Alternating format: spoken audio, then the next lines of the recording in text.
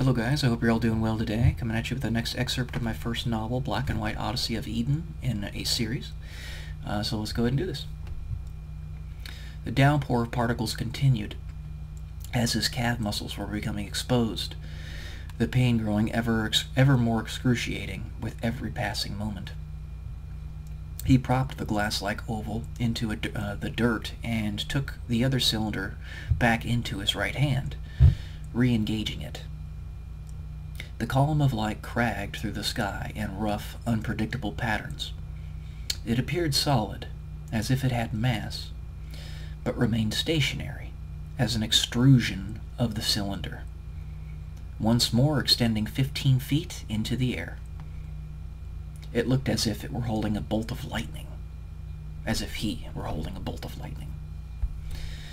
Kneeling behind the oval, he delicately spun the back of the cylinder with his thumb and index finger, causing the column of light to expand to a cone.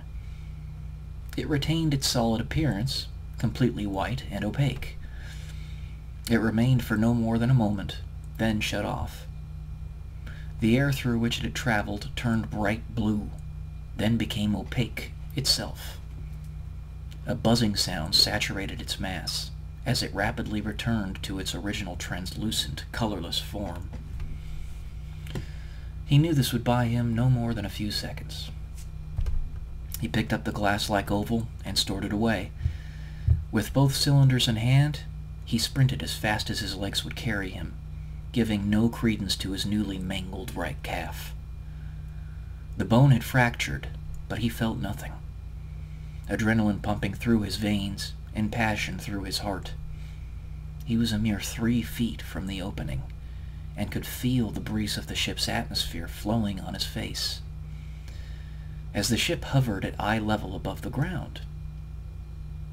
He reached out, barely having enough strength to lift his arm, but it was forced to the ground in the machine's final taunt. The dust had once more started to flow. His time was up. The pain started again, piercing, coursing over every surface of his body, slowly eating away his clothing, his skin, his bone, his muscle, indiscriminately. He reached for the cylinder containing the RAA, which itself was beginning to be eaten away, and pushed the invisible button upon it, nearly dropping it to the ground as he fumbled, his fingers faltering in distress. The cracked oval once more appeared. With no energy left, he placed it over his head, grasping it with both hands. A column of superheated air appeared over him, producing the booming sound as before. The edifice crumbled a little more, though the crack upon the oval grew in reciprocation. The particles were beginning to eat it away as well. His eyes again darted to the cylinder on his belt. Not yet. Propping the oval upon his shoulders, he grasped the third cylinder containing the EMO, Energy Mass Oscillator. He stared at the sky in defeat. He would never succeed, he thought. This was his hell. To repeat the same sequence over and over for eternity, because he could not let go. He could not let them die. His entire life was akin to attempting to conceptualize the number 0 over and over. There was never any frame of reference, no previously tread ground, for what the scientist was doing. He was shooting in the dark, and no one knew, leading a doomed civilization into a great unknown. No one knew. He had no idea what he was doing. No one knew his doubt.